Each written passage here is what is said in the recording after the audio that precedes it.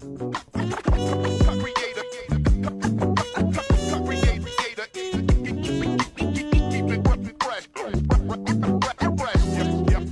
everybody, welcome back to the HIT.OR.DIE podcast with your hosts Jake Saldati and Chad Rothford. Special guest here.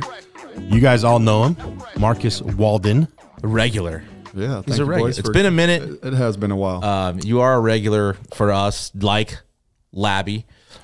Please subscribe to the podcast if you're watching here on YouTube.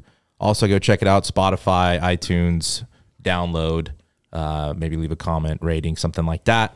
We appreciate everybody's support. And also on social media, follow us at on Twitter and Instagram at HIT.OR.DIE podcast. It's also on TikTok. I forget sometimes it's on TikTok. So follow us there as well. Regular, like I said. Like Labby. What's like up with Labby? Labby. What's up with Labby? Labby Gate is official a thing. It's been a few weeks since we've recorded, so not for that reason. Chad was not feeling well, then kids were sick and home, so we just couldn't time it up. I think same here. So yeah, we've been trying to set this up for a couple weeks. For those who've been wondering where we've been, that's kind of what's going on. But we did not pull. They're not deleted. Let me be clear. I will never delete the episodes. I'm just waiting for the okay. They're on private mode right now. Labby was on, and apparently some people, I'm not sure who, weren't too thrilled with all the things he had to say. This is just what I've heard. And because Labby is a friend, like a close friend, before he is a guest on this show, I care about that more than I care about the podcast. We just kind of talked. It was better for us to just put him on private for now, let it blow over, let some of the softies and the crying stop, and then we can, because everybody wants to listen to him again. That's the funny thing. It's like I had somebody who was like, I'm trying to listen to it again, or I wanted to send it to somebody. Just for now, just for Labby's sake, I felt the best. Maybe this is the route to take. Labby might be taking a little break from HIT.OR.DIE as well. Yeah, I mean he's got his scouting job to do, and he's got things to do as well, and his personal life. Yeah, but you're also not allowed to have an opinion on things. No, evidently not. No, like on where the game's going. Like as far as some of the things we talked about or people discussed, I don't give a fuck. I don't care. Like it's fine. If you don't like it, don't listen. There's no names involved. So no, but I'm just saying, if you have a problem with it, then don't listen to it. Don't download it and don't watch and don't listen to us. I've said it a million times. You don't have to. We don't make you. We're not. There's no gun to your head that says you have to listen. If you like what we do, fucking A, I love it. Thank you. And there is some hardcore people that listen to everything, always, and they're probably on the side of we're on with why it's down and probably not happy that it's down. But again, Labby is a very close friend to both of us. And, I respect that. And it was just easier in the moment. So, and we'll keep it that way. I'm sure. We'll see how it rolls. But again, that's kind of the world we live in. You can't say anything anymore. You can't have opinion about if the people above you don't agree with what you have to say, it's now a problem. That's right. Not that anything was honestly, in my opinion, said that was bad. In fact, right out the gate, if you listen to that episode, he said, well, you can't right now. No, you can't right now. But if you did, right out the gate, he mentions like, I just have a firm belief in certain things, and that's just my nature. That's my personality. Yeah. And you got to think he when he played, it was a different ball game, and that was 24 years ago. Was when he was in the big leagues. I mean, he played in the big leagues here, and it was definitely a different ball game then. It was even a different ball game when I walked in 2007 into the minor leagues, and having those guys around me when I was younger, it's a different ball game than what it is now. I remember, growing up in the A ball in 2007, 8, and 9. There were certain things that you did. I mean, there was no shorts. You wore collared shirts. You didn't get caught with flip flops around. It was all a $25 to $50 fine, even in short season A ball.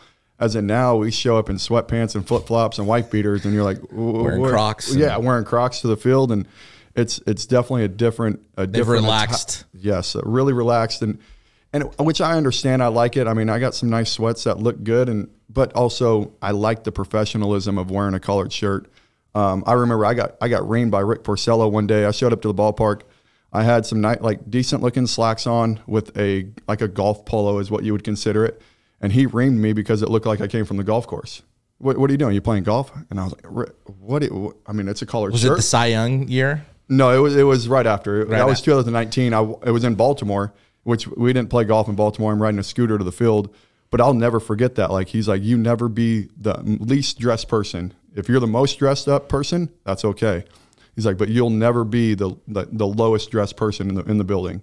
And so, I mean, honestly, from that day on, I wore button-up T-shirts, and you kind of follow the guy that has done it for a long time. And that's just a small part of the old veteran mentality, the old school baseball mentality that Rick brought to me. Obviously, I love Rick. That was one of my prized possessions, is having one of his jerseys signed and with messages on it, and something I got to get framed. Yeah, that is pretty sweet. But just like that old school thought, that old school. It's not even that old school, though. Like, you just said it. You're a professional. Oh, yeah. It's the way you go about your business is a way, you know, you're not demanding respect. It's more of like how you present yourself is the way you're going to get treated. And that was one of the things that Rick brought to me. And as a youngster in the big leagues, I was still 30, 31 years old. I was actually 6 months older than Rick, but he had he had been in the big leagues for 8, 9, 10 years, and also a Cy Young winner. Yeah, you definitely listen to that guy. Yeah. So I mean, with the Labby stuff, we'll see. It is what it is. I can't, whatever. We'll leave it there. Other stuff going around. I mean, high school baseball started. JUCO baseball's been going for a couple weeks. The Dogs had their first homestand last weekend against Nebraska of Ohio, went 3-1. Omaha, sorry, Ohio. Jesus. Omaha, they went 3-1. Had a chance at a sweep. I know Ovi was a little frustrated losing that last game, and listening to his interview post game, like, he nailed it. Like, championship clubs find a way to close out a series, and there was one thing I took away from him saying in that conference was like, you know, that's freaking week, your first series, and that's the mindset. So and at home too, like, if that's the mentality and I guess most coaches are of that same mindset. But for right out the gate to not be satisfied with 3-1 and winning a series just tells me the expectation's high, and I love it. That's the standard we want. And hopefully the Dogs can keep going. They won their midweek game last night against USF. What was that, 7-5 final there? So they're 5-3. They go on the road this weekend, March 1st of the week. 2nd, 3rd is the series starting at San Jose State, and then back at home against UOP Tuesday. And next weekend they host, I believe it's Nevada. So and I don't know what the weather is going to be like. So pay attention to the updates on Twitter, Instagram. Go to GoBulldogs.com for the info regarding Fresno State. And like I said, high school JUCO has started. I would ask Chad what I've been asked. I had somebody ask me the other day in our area for high school baseball, who's the team to beat this year? And I was like, I have no idea. I don't know. Again, there's some good teams on the and south side. I've watched a couple games, and that's why I say that. I don't know. Typically in years past, there's one or two teams that kind of just mop up. They're dominant. Buchanan's typically won. Last year, Stockdale was the dominant team in the section.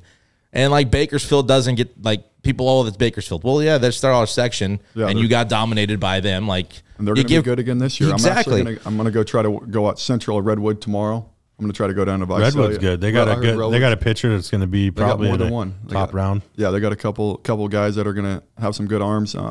I believe Warren's throwing for Central, so I think it'll be a good pitching duel. So we'll see. I kind of want to get down there and watch that game. Frontier has been hot coming out of the gate from what I've seen. So, I mean, there's some teams south of Fresno they got some arms, that's for sure.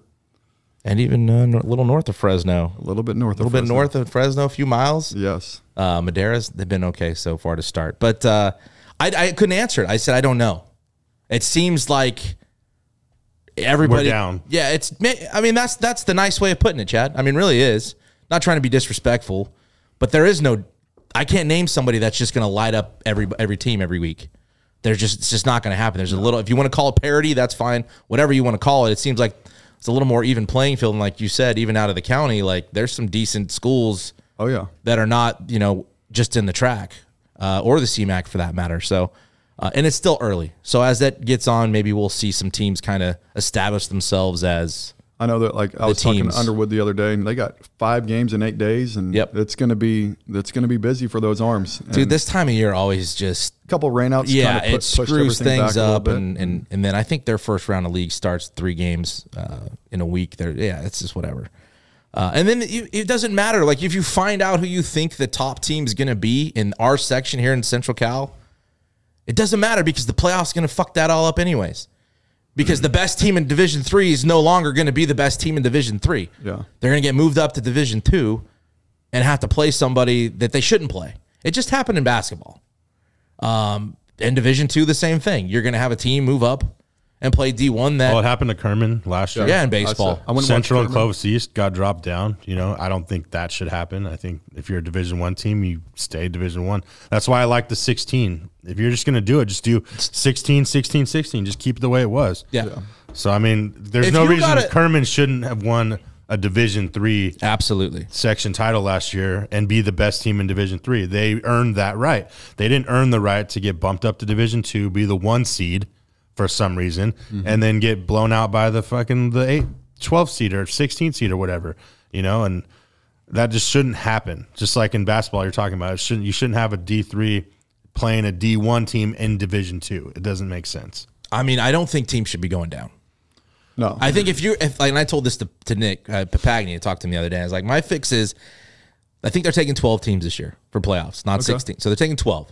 In each. Yes. So if you ain't in that top 12, if you're the 4, you're done. That's what I think. Why are you going to reward that by sending them down to beat teams that just got rewarded by moving them up? Correct. Yeah. That doesn't make any sense.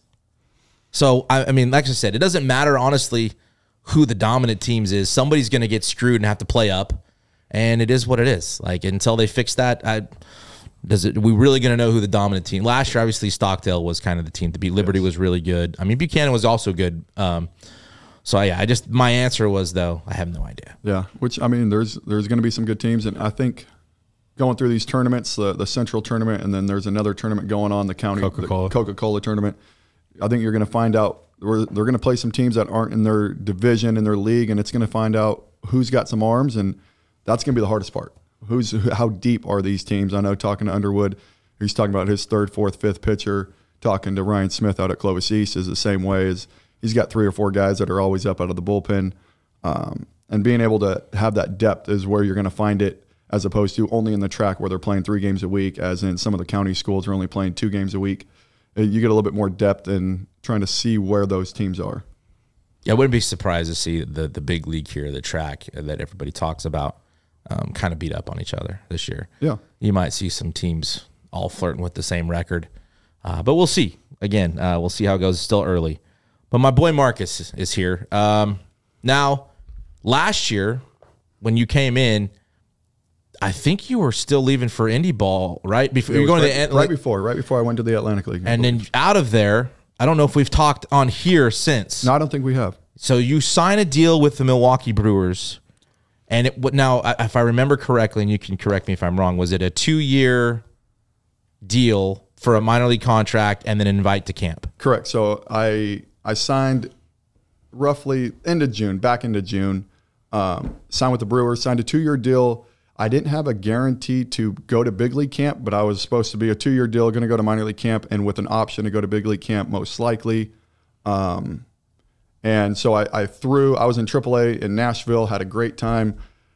My first game was a little rough. I gave up 7 runs in 1 inning. My second inning, I gave up 4 barrels in the first, and I got 3 outs, thank goodness.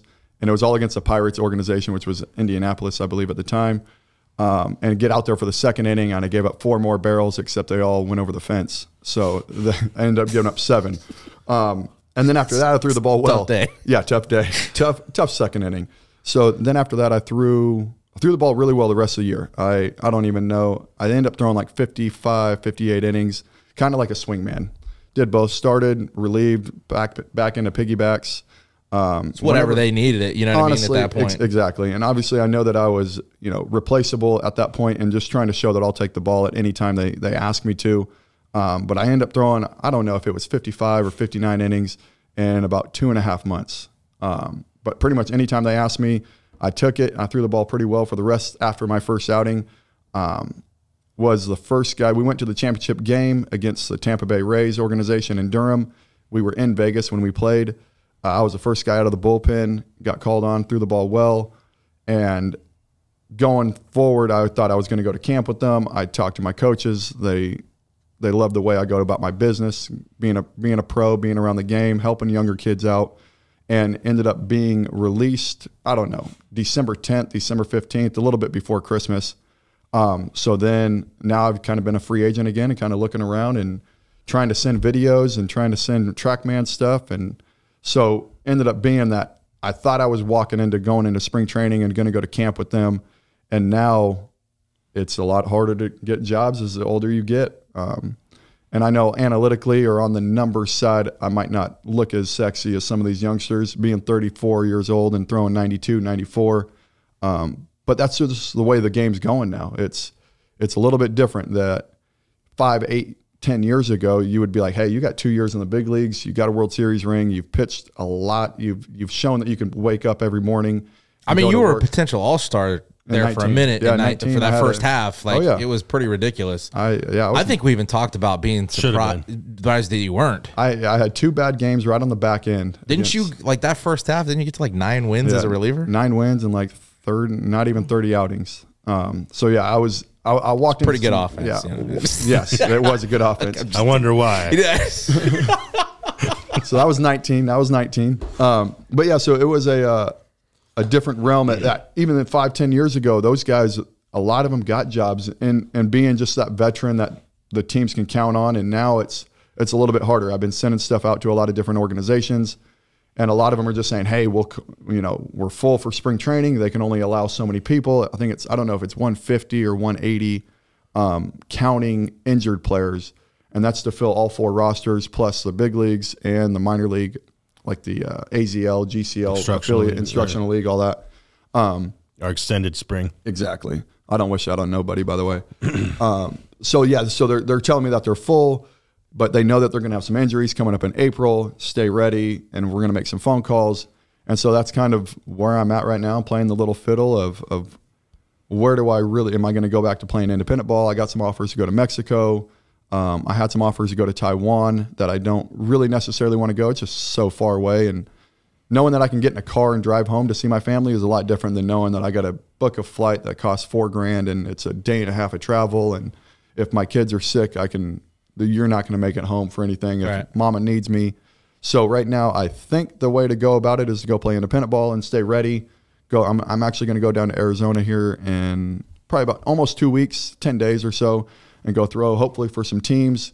I'm going to go down there. There's going to be some scouts down there, so go throw and just keep on grinding, man. Keep on putting. That's what you do. I mean, to say your career has been a roller coaster that'd be an understatement. Yeah. Because listen, we talk about the good, the flashy, the call up, the debut, and we've talked to guys that have gotten to leave on their own terms. Bobby Jones being a guy that got to walk away from the game. Oh yeah.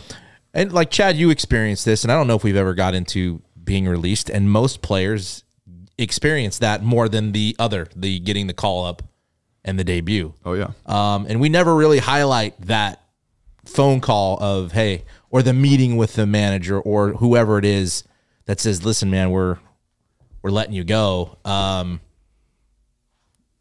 It's not the first time it's happened to you. I think it's the 5th or 6th now. Like this last one, was it any different though than maybe the first one? The one that got me was the one with the Red Sox, was one of the tougher ones. Was that because it was kind of out of left field a little bit? A little bit of both of them, honestly. With the Red Sox, that month, now I didn't throw very good before that. I had a really good spring training in 21. I didn't really throw very good, and that would be April. We had the 60-man roster thing, and then we started in May. So May and June, probably the first 6 weeks, I didn't throw the ball real well. My velo was kind of down. But the next 4 weeks, I had a 1.1 ERA. I was throwing the ball really well. When I got called in the office, I had one of my best friends was there. He was making a rehab stint with me, and they thought I was going to the big leagues when I got called in the office. And it was actually the polar opposite. So that was the one that really threw me off guard. I got called in, and they said, hey, we're going to go at a younger pace. We're going to get some guys from AA in here. And then I was one of the few guys, obviously one of the older guys at that point. I think I was 32 at the time. That ended up getting released with the Red Sox. So I ended up getting picked up with the Cubs. We kind of talked a little bit about that last time. Yeah. This one was more of, hey, we just don't really see you making a AAA team with what we got going. Now, if you saw with the Brewers this offseason, they traded like Renfro and some other guys, and they grab like 5 or 6, I would call them 4A players, 4A pitchers, guys that have been in the big leagues and also more times in AAA. Not as much time as I had in the big leagues, not as much experience, but they're a little bit younger than me. They're 28, 29. They probably throw 2 to 3 miles an hour harder than I do. So that was kind of what they've told me. I talked to Flanagan, and he's our GM of the Brewers, and he goes, we think you would have a better chance with a different organization walking into camp, and they would give you a better chance than what we think we can give you. And at the time, I wasn't going to get paid a whole lot of money at the time. I kind of took a deal coming out of indie ball where my hands were tied behind my back. So I called my wife. Yeah, but that at your age probably feels worth it for the opportunity. Oh, 100%. Like you're not going to pass up the opportunity for. I'm going to go play independent ball the for amount of money to go get my chance. You're already not making a lot of money. No, exactly. Where you were. The opportunity is way more worth it. At the end of the day, if I can get back to the big leagues, and I think I can, and that's the only reason that I really keep driving, I think I can pitch in the big leagues right now. It's all about execution. I've been throwing the ball really well this offseason, executing well, and that's at the end of the day. I don't think it matters if you're throwing 92 or 95. You faced it. If you know where you're putting it and you know how to get guys out and you're experienced and how to control your heart rate, know what the situations are, you know how the nuances and the inside part of the game, that's the big part of it. I'm not just up there throwing 96 and flinging it and not really knowing what I'm doing. So going back to that, like Flanagan calls and he's like, we talked to all your coaches. Your coaches loved you. They said you're, the ultimate pro. You've done a lot of things right. You took care of a lot of kids. There was a lot of 26, 28-year-olds. One was just starting to be a pitcher this year. He was a transfer third baseman that became a pitcher. And just taking him under my wing. We had a young kid, Robert Gasser, talked to him a lot about just pitching and understanding being yourself. Don't try to conform to what other people try to make you and things like that. So that was I like that role. It's getting into the coaching, but also the mentorship but you could do it as a player.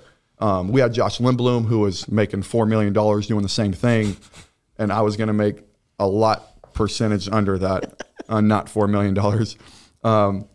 So he was very good at it. So he was like that team veteran. I had a lot of guys thinking I was going to come back and be the dad of the group, the dad of the bullpen, and kind of Lindblom took care of the starters as I took care of a lot of the bullpen guys, just knowing it and giving guys instruction and ways to get ready. What are we looking at? What are we looking for? When are we getting ready? How does your arm feel? How to get ready on the everyday basis? So like that kind of stuff I really like doing personally. So it was a shock that I was going to get released. I thought I was at least going to go to camp if they didn't like me. Did the thought of it being done cross your mind? Like I don't know. That's a no. Yeah, no, I don't really want to be done yet. I still got some fire to play. Even so I got released, and it was actually 2 days before Ovi got the job at Fresno State. And I think I talked to you personally about this. I was very close. So he got the job, I think, on a Thursday or a Friday.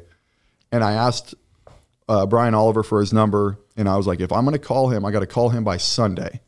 Me and my wife talked, and I was like, I think I want to volunteer to be the coach. And I'm kind of rattled, a little pissed off. I got released. Am I going to be done? I'm 34, whatever. And so by Sunday, I figured out that there's no way. I'm not giving up yet. So I ended up not texting him. I told him at the city dinner, I was like, I was an inch away from calling you. And to volunteer to be the coach, that would be cool. Kind of step my foot into that next career of my life. But I don't want to do that yet. I want to keep playing. I like competing. I threw against some high school kids the other day, and just getting on the mound and knowing that guy's out there competing against you is one of the coolest feelings in the world. So being able to do that at the highest level, that's the next goal. And you can go. Do you think it's ever gonna fade though? I don't know. I mean, I'm physically in the best shape of my life. That is, I will give you that. I've always been in pretty good shape personally, but even in my young 20s, I just did things to kind of get me going. As now, obviously, I'm older. I got more experience. I'm in the best throwing shape, just because my velo isn't up, but like understanding my body, recovering well, my diet, the way I go about my business. I'm in the best. I mean, I was telling you, I took a bio test, like a lab test thing to see, you can see like your bio age. And so I'm 34 years old, 34 and a half now.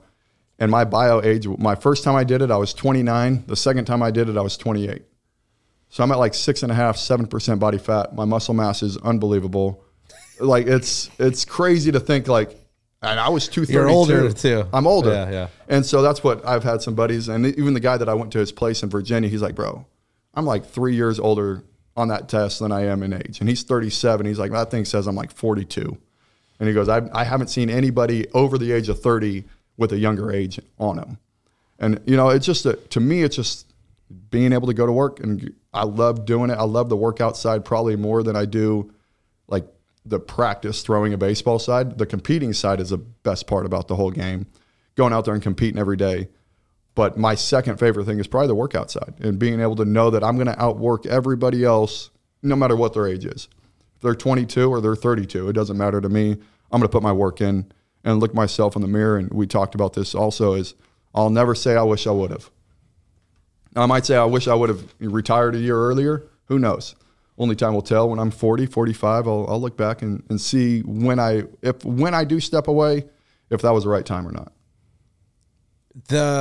The release part, how short-lived is like I guess after the fifth time, is the anger gone or like sadness or whatever it is? Like, is it immediate or do you go get alone for an hour and then it's okay, process everything else, that other options or things that you can go do, or is it instant?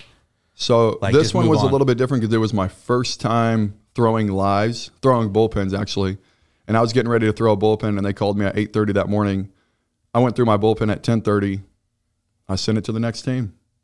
On to the next. You got to keep it rolling. I mean, there's 30 other teams. There's 8 teams in Korea. There's 12 teams in Japan.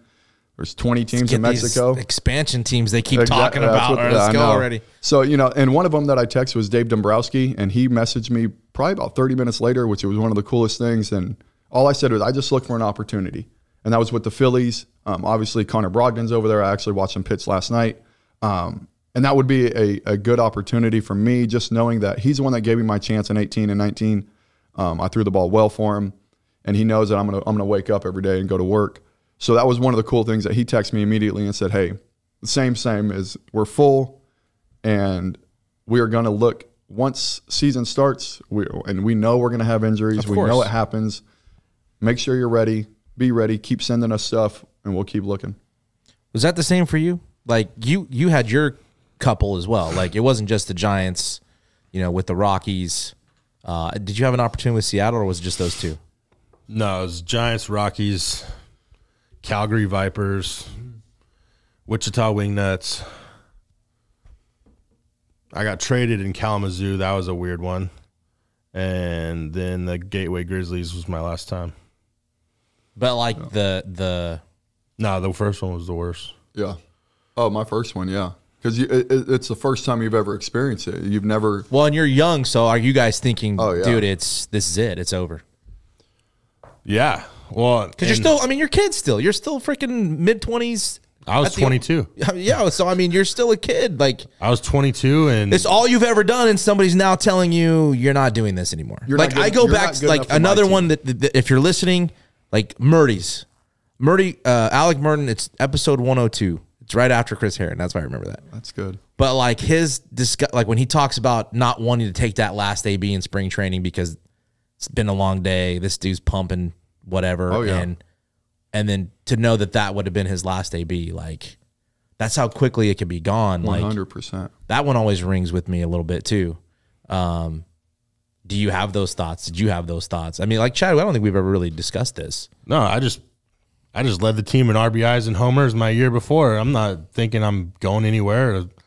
I just had the low A manager pull me and our first round catcher aside and said, you're going to be the leaders of our low A team this year, because they sent a lot of our team up to high A, which I knew was going to happen because the first baseman was a draft pick, like a higher draft pick, but the only reason I went to short season was he failed his the physical because he had a heart issue.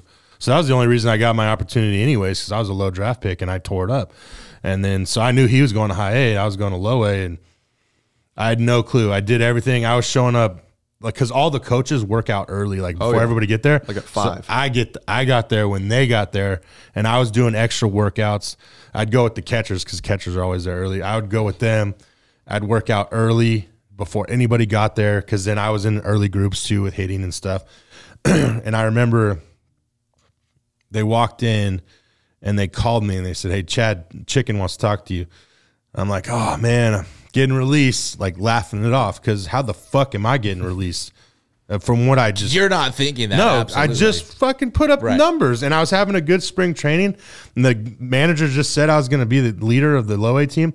I get in there and they're like, "Well, you know, we're going to go younger." Yep.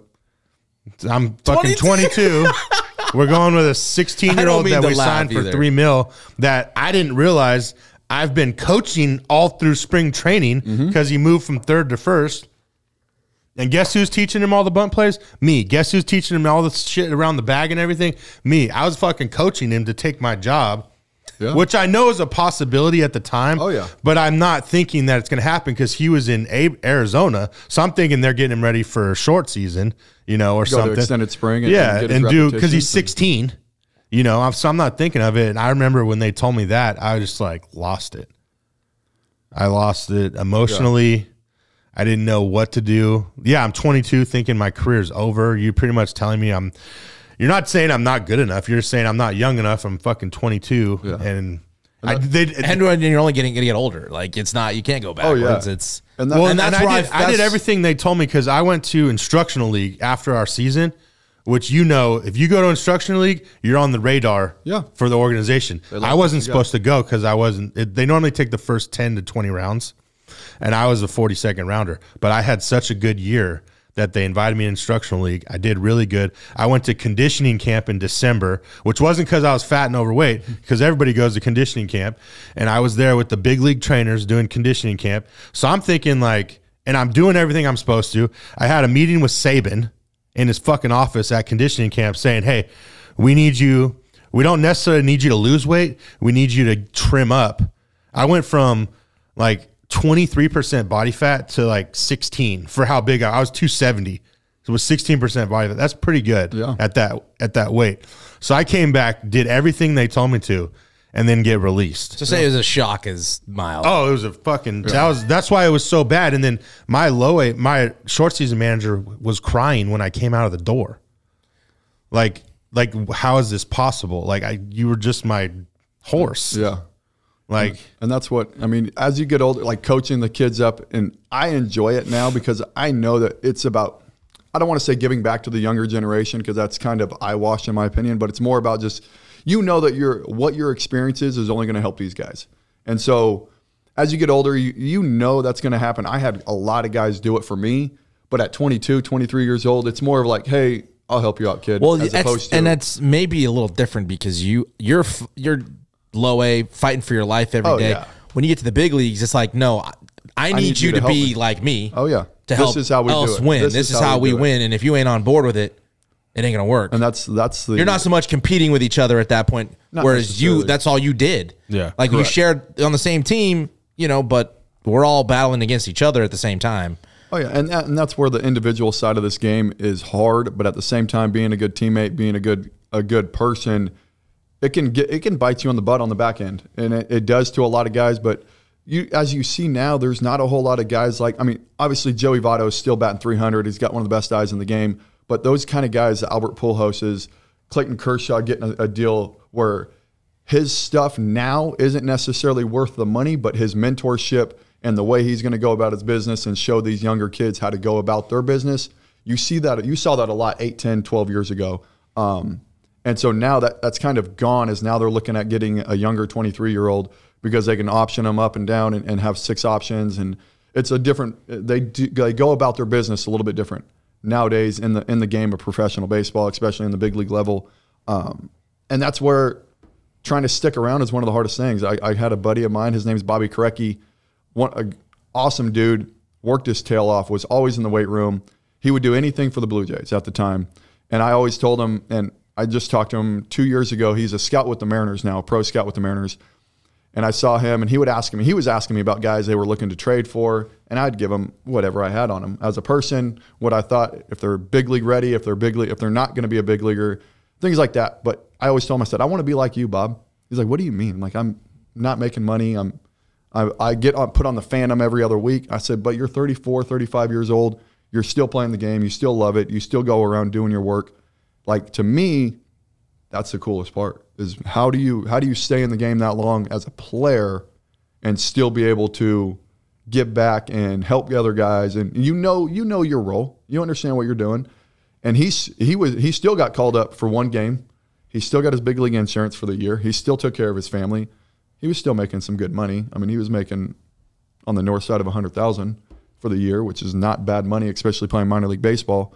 But he was one of the coolest guys, and I'll never forget that. That was 2010, 11, 12 is when I was kind of running around with him. I was in A-ball, AA. He was in AAA the whole time. And he was in AAA even when I got to AAA in 14 with the Blue Jays. And so now that he's on the pro side of scouting, it's still a good connection. He actually called me this year. Was it this year, last year? This year he called me and asked if I wanted to be the AAA pitching coach in Tacoma. He said they had an opening, and I was like, man, I'm still trying to play. He's like, oh, I'm sorry to do that to you. So that doesn't like intrigue you at all? I mean, it does, but it sounds like it was a pretty quick no. It was a quick no. Okay, so it doesn't. And I mean, it does, but like, I don't want to do that yet. I think I got some guys, I've had coaches that are younger than me, and I think to me, it's funny because, I mean, you're younger than me, you have less playing experience than me, but you want to get into that coaching. And I'd rather be that same mentor and coach in essence, but as a player. I think you get more respect, that way. I think that guys actually, they go about their business and they try to follow your footsteps as opposed to you telling them what to do. I don't like telling people what to do. I like showing them what I'm doing and why I've been able to play for 16 years, 17 years, and why that's a way to go about their business. Even when I talk and they could probably quickly say, hey, is not working for me. Yeah.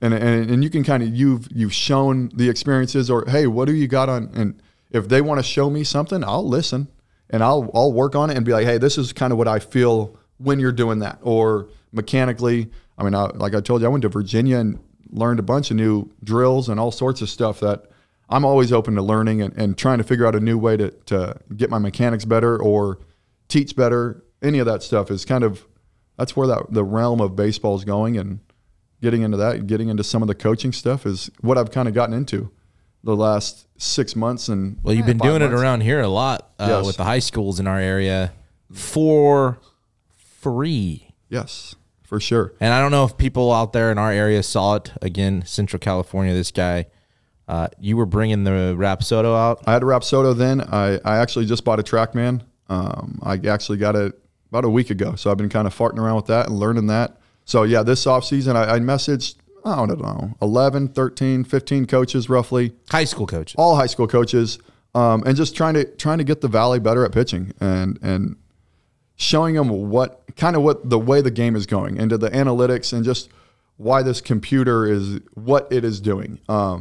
I had 3 or 4 coaches that really caught on to what I was doing and liked what I was doing, and they were calling me. And what I told them is, I said, just text me when you're running bullpens.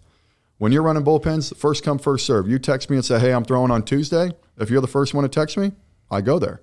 And I probably went to 9 or 10 different schools. As season kind of got closer, coaches started getting a little bit more nervous on when they're throwing bullpens or trying to find a day. But there were some that, even if they were throwing 3 or 4 guys, I was going. I just actually worked with Washington Union again the other day, even though it was raining, so we knew that we could have a couple days off. They're going to play I think they're playing today. But going out there, and now with the TrackMan, it's just more accurate. It's a better device. It was 5 or 6x what the Rapsodo is. As in, like right now, you go out there with a Rapsodo on the high school side, it's really good. You can understand it. I would say it's pretty cheap to buy, $3,000 or $4,000. As in, a TrackMan is a lot more expensive to buy. They're $20,000 to $25,000 depending on what model you get. So it's harder to understand. As in the Rapsodo, if you understand what you're getting into, not only understanding how to read it, but also how to develop that into a pitcher. So I had a lot of kids, working on breaking balls. And I'd have the coach saying, what you do, we just can't figure out if it's a slider, if it's a curveball. We just can't figure, all right, let's see what the computer says and how they're spinning the baseball. Why are we going to create a curveball compared to a slider? How their hand works, throwing changeups. We had some lefties from one of the schools that he just kept cutting baseballs in, and they were trying to teach him to throw a changeup away. That's not the way his hand works. So like trying to give the coaches some advice. So I was going to these fields, going to the high schools, working with the head coach, with the pitching coaches, and just letting them know the knowledge that we have, letting them know, like seeing it on the Rapsodo. So they, like most of our kids are visual learners, right? You could tell them anything you want till you're blue in the face, and they're not going to understand it because they don't really feel anything yet. They don't control their body the way that I do. Now you can tell me something, I'm trying to understand how I feel it, as in a lot of these kids are learning it as a visual learner. That's why phones are really good. That's why when they do presentations, they use slide screens, right? It's not just about the words you use. It's about how do you show it to them in where their eyes can see it. And that's what the Rapsodo was really doing. And it worked out really well. It would help a lot of guys understand how their breaking ball's spinning and working through that. And we got quite a few guys to learn some breaking balls this offseason. And I think from the guys that we've worked with, they've had some pretty good success. Are you going to keep doing it? I am going to keep doing it. And right now, what I want to do is I want to get into where the boosters will I'm not looking to make a lot of money, but being able to have some money, being able to come out there. I just bought a $25,000 machine, so trying to get that paid back for. Like I've had a couple teams, and what I found out was being able to go to the high school. I'm there for an hour and a half, 2 hours, however many guys they want to throw. I think what we've kind of talked about was bringing, if the boosters were willing to pay anywhere between $100 and $150 for me to go to their field while with their coaches, I'd be more than happy to do it. I know like my personal lessons, when I charge personal lessons, are anywhere between $80 and $120 an hour. So I'm not trying to do it for one person. I'm trying to help their whole pitching staff. But I'm not trying to do it. I'm not trying to do, hey, I want to go to Clovis West or Union or whatever every other day or every day. It's once every 2 or 3 weeks. This is what I want you to work on your next 2 or 3 bullpens. Work on that. Let's see how you're progressing.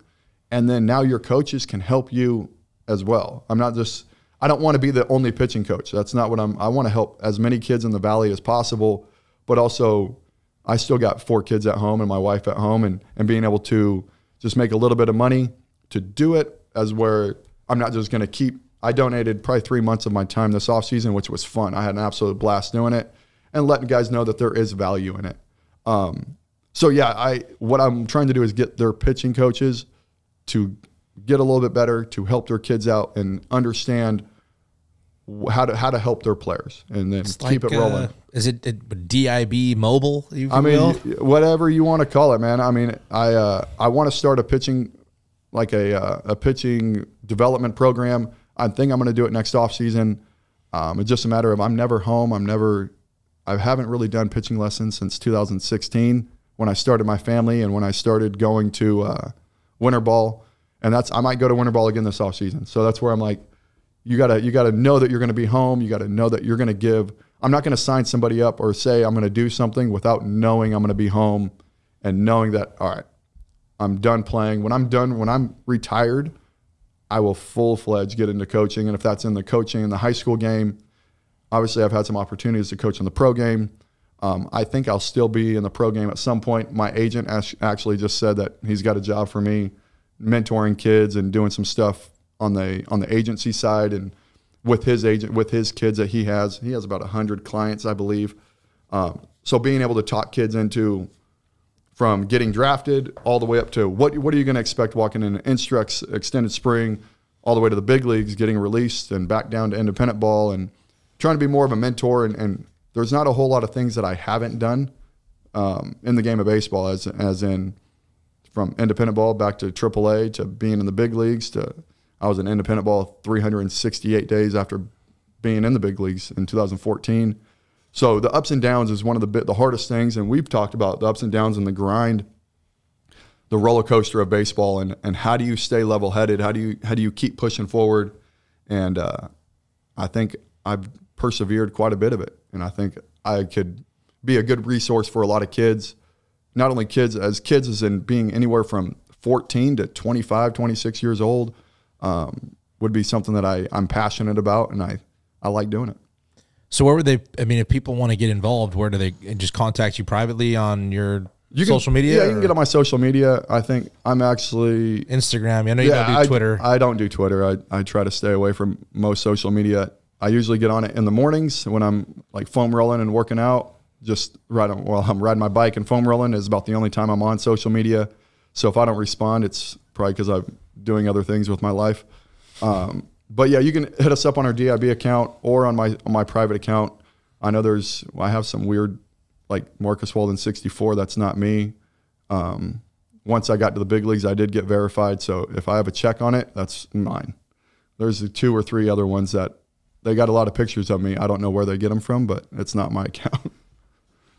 I mean, I know Madera did it. Andy's loved it. A lot of their pitchers got a lot of great feedback from it. So reach out to Marcus. That's why I kind of asked, like, you know, are you done? What's the future hold?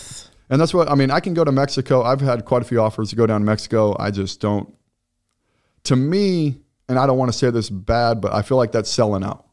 My goal is to get back to the big leagues. It's hard to get out of Mexico. I can go to Mexico and make some good money. There's some good money in Mexico.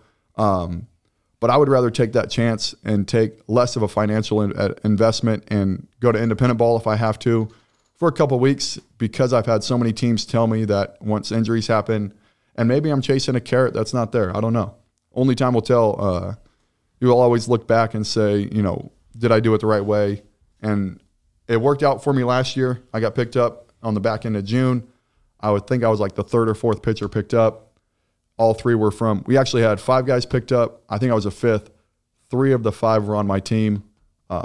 So I'm most likely going to go back to Gastonia, which is the end of April, which, if that's what happens, I like what I'm doing right now, though. I'm having a lot of fun coaching some kids. I'll do my first personal lesson in like 7 years on Monday. So we'll kind of see how that rolls. I've been doing a couple classes with some young kids, doing some young, I think I posted it on my social media, doing some young kids, doing like a total class for like 10 and unders, doing little kid pitching. So it's just fun to kind of get into the beginning of baseball and see that love that kids have for the game. That's what kind of brings you back to it. I mean, I've had it 3 times to me now where I was like, man, I'm getting pissed off about the game. And then you go and coach some kids, and they don't even, the business side of the game that's where all the BS is. You understand the love of the game is they're innocent to all that. And keep it that way. I had a college kid go, hey, what do I talk to this agent?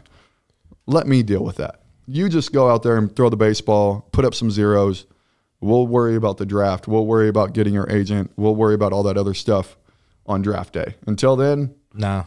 Don't worry about the business side. It's a lot of nonsense that I don't personally like, but I know I've been in it for the last 8 to 10 years has been the business side of getting released, understanding of the numbers and all of it. So that's where the longer you can stay away from playing GM and playing the business side and calling your agent and dealing with that stuff, what other people think, go out there and play for yourself. Don't worry about what other people are saying. Don't worry about what other people, you got to post it to make sure other people see you work out. Don't do it. Don't do it. Do it for you. Do it for the mirror. I heard somebody say something in relation to another field recently. I think I told you this. I might have told you the same thing. And it was talking about, the younger age of people in this particular field caring about, their followers, caring about the perception and what's perceived or what people see versus being good at what they do. 100%. And I was like, man, that's really true. I see that a lot. And I mean, I'm guilty of it, I'm sure, in the past. Maybe even with this, But I was like, yeah, it makes, I see that. I see kids like worried about this social media side of things or what this looks like to everybody else. And that's more focused on that than being a complete player or being a complete employee or whatever it is you're doing. Like whatever you're doing in life. And I just had a talk with a Fresno City coach that was Tuesday. So 2 days ago. And that's what he's like, man, I don't know if it's the group that we're with, but it's more about what the social media is saying about my work ethic or way I go about it. And I actually sent this to a lot of my friends. I had Goggins one of his things was, I think I sent it to you. You sent it to me. Yeah, I got it. You know, there's not one hater that's doing more than you. And that's one of my favorite things. Like, if they're hating on you, it's because they're doing less and they wish they were doing what you were doing. Yeah. And that's just a good way to go about it, in my opinion. I mean, if the guy that's trying to help you is one thing, but the guy that's talking nonsense to you is not doing more than you, more times than not. And Goggins had some demons, and I wouldn't want to go through those demons, but he's got some good advice, and he's one hard-nosed sucker. He is, right man. there. He's a psychopath. I love it. Yes, he's gone through some stuff. You mentioned spring training. It's underway. Oh, yeah. I wanted to get in this. Yeah. The rule changes have finally come into play, and I've watched a few spring training games. I don't know if you've watched a lot, Chad. The clock has been probably the most prominent in the news as far as affecting a couple games. It's a real simple question. Your thoughts, both of you. You can go first, because I had to deal with the clock a little bit last year. By watching it, I feel like it's not as big of a deal, just getting used to it, I guess. But what's the problem with being in the box on time? Or, I mean, do you really need to? I mean, you have, what, 8 seconds to get in the box? 8 or 9 seconds, I believe. I think that's enough time to collect your thoughts or think about the next pitch, or, I mean. And you got to be engaged, not just in the box. You have to engage the pitcher. Yeah, so, and you're still waiting for him because he has all 20 seconds to throw the ball. To start his windup. So this is where I saw Correa the other day, like, hit a foul ball, and he, like, turns around and gets out of the box, and then he, like, turns around and jumps back into the box because he forgot, like, you don't got time to clear your head. Like, all right, that was a heater away. I fouled it off. What am I getting next? Like, we forget this game is mental. But, like, on the pitching side is I had 5 times last year. I threw 55 innings roughly. I had 5 times that I got called for a ball, and all 5 turned into a walk. It was either a 2-2 count or a 3-2 count. And I didn't like that. I actually was really mad about it. I didn't like it at all because it changes the way the game goes along. Like, I had a 12-pitch at bat with DeYoung. He was in AAA, the shortstop with the Cardinals for a long time. And it was like a 12-pitch at bat, a foul ball, foul ball, foul ball. And now I'm thinking about, I'm rubbing up the baseball. All right, how am I going to get him out? I want to throw a front hip cutter. I got to go through signs. And we just didn't get to it. We never got to the front hip cutter. And that's one of the hardest parts to me as a pitching side. I don't get that one step off like they do. It's the hitters. They can call time one time. One of my teammates last year, Tyler White, was really good. Anytime he got to 2 strikes, he was calling time. It was automatic. I mean, I watched him get 185, 200 at-bats. Once he got to 2 strikes, time, he took his time, he got his at-bat, get his batting gloves back together, and get to going. But now, what I'm seeing, like we saw Scherzer, and you're going to see it a lot more, pitchers calling their own game. So Scherzer had the little pitch comp thing on their thing. I don't like how the batter has to be engaged with the pitcher when they're not getting signs. The reason why they got to be engaged is so you're not stealing signs, so you're not just looking at the catcher, right? That's part of the reason. In the minor leagues, we still have to give signs. We don't have the pitch calm thing, right? So I watched Marcus Stroman throw the other day. He's not on the rubber. I want to stand up and do it. But his toes are off the rubber, and he's shaking his head, and you know what's going on. He's listening to the pitch calm on what pitch he's throwing. He gets onto and I told Nicole, I told my wife, I said, hey, he's about to get a delay of game. He had 6 seconds left. He puts his foot on the rubber and immediately goes. It's because he's already got the sign. You don't need to get on the rubber to get your sign anymore, which was a rule in baseball. You can't get signs off the rubber. Off the rubber, right? So now you can be walking around, like you catch the ball back from the catcher, you can already get your sign in your ear before you even toe the slab. So you can mess around with a rosin bag. You can do whatever you need to. So that's where I think we shouldn't have too many delay of games on the pitching side with the pitch calm. It's a little bit harder shaking or saying yes, but I still don't like it. I don't. Do you think it's necessary? Because the only thing that brings up is the time. We've exhausted this topic. The length of game is about 25 minutes shorter. Now, in spring training, there's not many pitching changes.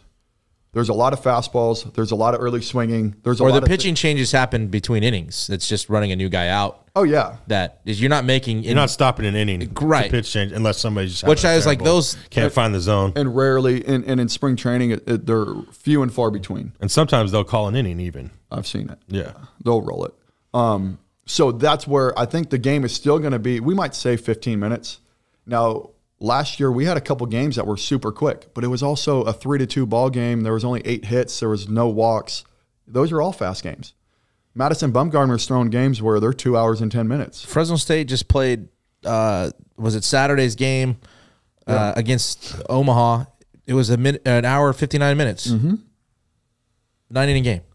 And it's just good. I mean, they have a pitch clock, right? But it's, I mean, and the thing with the pitch clock I was thinking is like, why is it that I feel like it hurts the hitters more than the pitchers. I agree with you. See, I'm the other way around personally as a pitcher because I have control of the game. The whole life, all of my life is I start the game. I start when play starts, right? There's nothing that can go on until I'm ready, right? I have to be ready before you're ready. And you still have time. And you can take as much time as you want, but I have to be in 8 seconds. I have to have both my feet in the box and ready to go. I don't personally like that, but you also have the option to call time, as in we don't. For one time, though? One time. I don't get that option. Nobody on, nobody out. I can't step off. I got to keep it going. Like I went middle of my windup, shaking, still like getting my sign while I'm going through my windup on a 2-2 pitch. That's nonsense in my opinion. Yeah, it is. So, I agree. But I think gave me the same option. If we have the same accountability of you get one time, I get one time, like I could step off. And so I would just step, like if there's a guy on base, I get to pick twice. So I didn't have any issues with the guys on base and having to delay a game. Does that make sense? Because I was able to just pick or just step off and look at the runner like I'm literally wasting time. But with guys on second base, I got to give multiple signs. So I got to give 5 signs. I got to shake. First I got to think about what pitch I want to throw. Me and my catcher got to be on the same page. I got to get my pitch. I got to shake. He's got to go through another set of 5 signs. It's taking all a second and a half each one. And now I got to come set, check the runner, make sure we're stopping his feet. Once that clock goes to 1, the runner's taken off. You're seeing more stolen bags already. And so I understand the hitting side, like you got to be locked in. But even in 2009, it was one of the very first times I've ever seen it. It was always you had to keep 1 foot in the box. So we had They did that when I was there too. Right, in 2009. So I was in A-ball. I think it started in 2007. Maybe. I remember Eric Thames, we're in A-ball, high A, and he's bad call, 1-1 count, gets like a sinker away, strike 2. He like steps both feet out of the box and he gets his batting gloves on. And the guy automatically, he just rings him up. And he takes a practice swing and Thames loses it. And if you guys know who Eric Thames is, he's like one of the jackedest people in Major League Baseball. Yeah. Right? He just retired. But that was like one of the very first times I ever saw like the 2 feet in the box rule. So they've done the 2 feet in the box and I just don't like the whole time. The coolest thing about baseball is there is no time limit. You can't run the clock out like we did in the Super Bowl. You still got to get all 27 outs.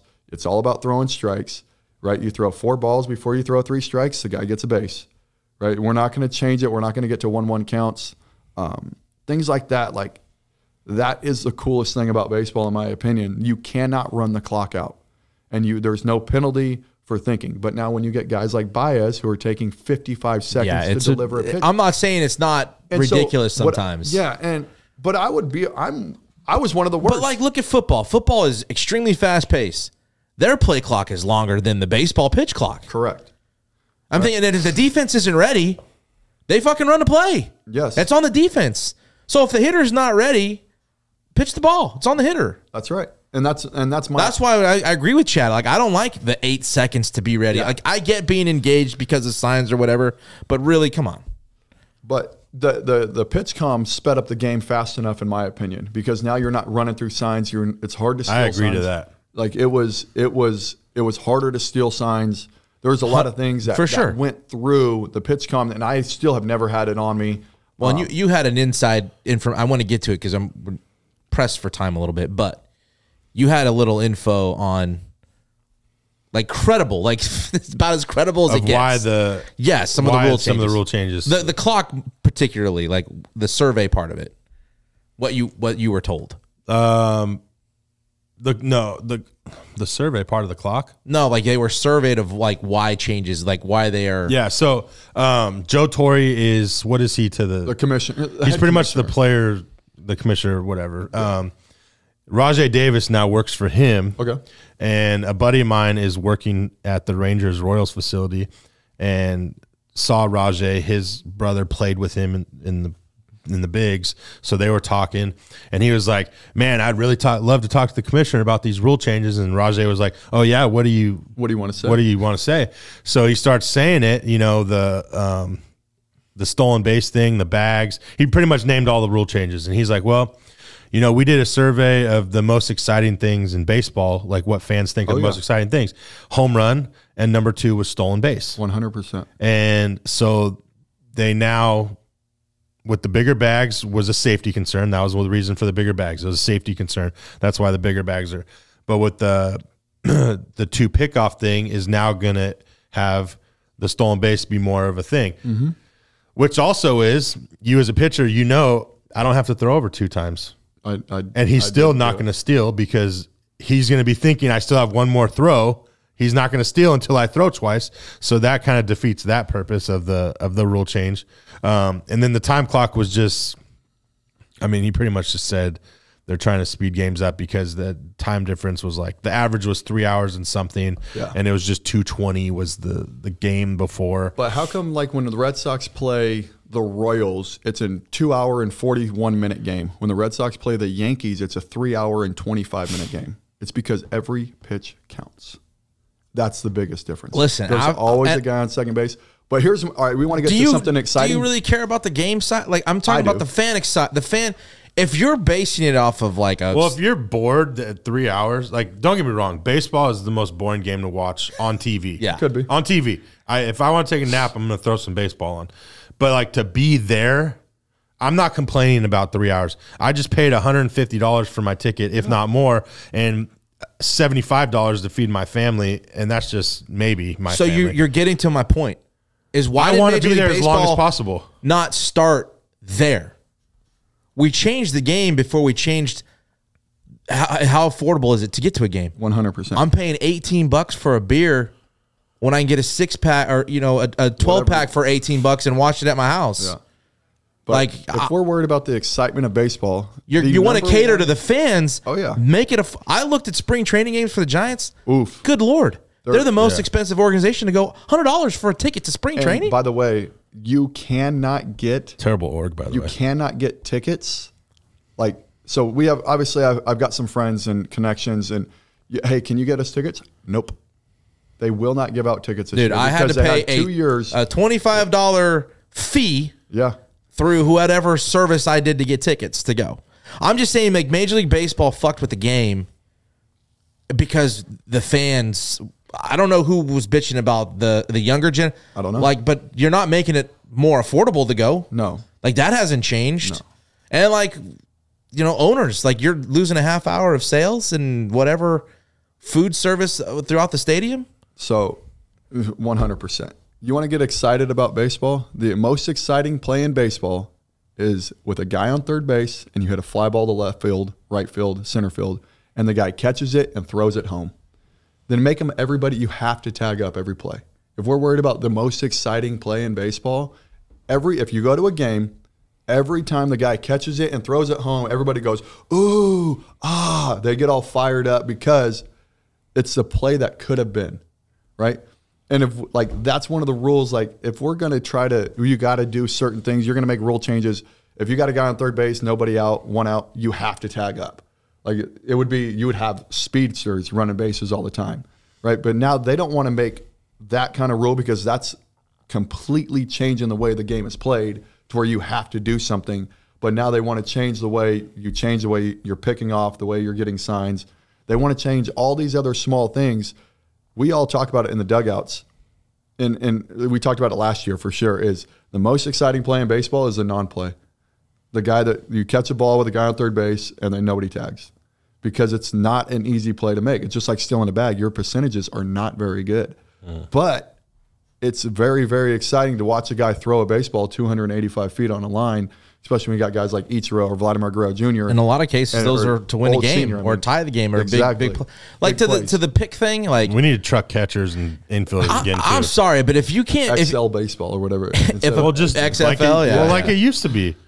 I mean, it was dude. If you can only pick over twice, I'm sorry. Then the rule for the base runners, if you don't steal within those 2 picks, then you can't. If you pick over twice, then you can't steal. You can't steal after that. Like you got 2 picks to steal. But then again, you don't know when he's going to pick. That's the point of base. That's the point of stealing bases. Exactly. That's what I'm saying. What are we going to do? Just give guys stolen bases? Yes, that's now? what they're doing. No. Well, they like it because the little you get into the younger pick twice youth, and watch the clock. It's all stolen bases. You'll see it when CJ starts playing minors or whatever. When he's they can steal bases at 7. How are we? They can't even fucking throw the ball to the bag. So and then I was going to ask this. Like, they're elite though. It's an elite. Elite. Yeah. Don't even. That's a whole nother. We don't got. We'll go back for another episode on that one. That's funny shit. But I was thinking this with the clocks. This could be interesting with the pitch clock. Do you think that velo will drop? Because guys don't have time to go like get set max effort. Do you think velo might dip a little bit because guys are going to be in a more of a hurry to get the ball to the plate? I don't think so necessarily. And do you think like walks are going to come down? Like they're going to be more efficient strike throwers? No. I'm just asking. I'm just asking because it could be. I think it's going to get worse. That's what I was thinking. It's going to be. You're going to throw pitches, and I did it. You're going to throw a lot of pitches that you didn't want to throw. All right, 2-2. I'm trying to get to whatever pitch it is. I just got to say, and obviously we didn't use PitchCom. I got to throw with whatever they're calling. They call a slider down and away. I just missed it for a ball, and so I think, I mean, at the end of the day, and the hitters are going to be sad. You want to speed up the game? Open up the strike zone. Open up the strike zone to whatever. And when we get to automatic strike zones, that's fun. By the way, I liked it. I like challenging strikes, but it didn't speed up the game. I did it, and it'd take 45 seconds. Even I did it in the championship game. Even the time that you call the pitch clock, you're wasting time. Oh yeah. Rather than just let them pitch, for the umpire to call time and say, that's a ball, give him a ball. Yeah. You're walking around. It's been almost 20 seconds. You got to point to the 3 people that are in charge. Yeah. The challenging of a pitch was really cool. I did like it.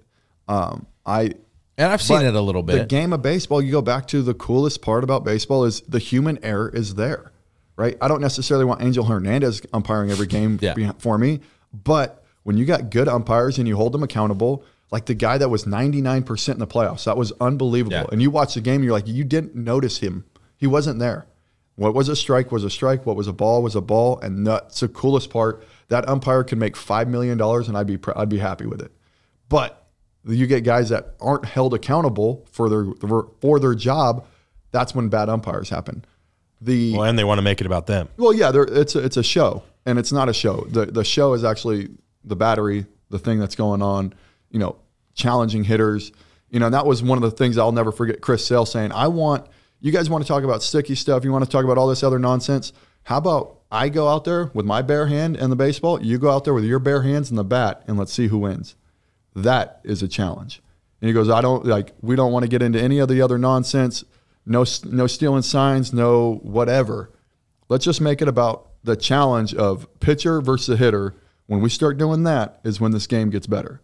And the hitters got all sad and wanted all the other stuff. But that was Sale. But it looks cool. It does look cool. All the 7 elbow guards and whatever, all of it. I mean, I guess we'll see.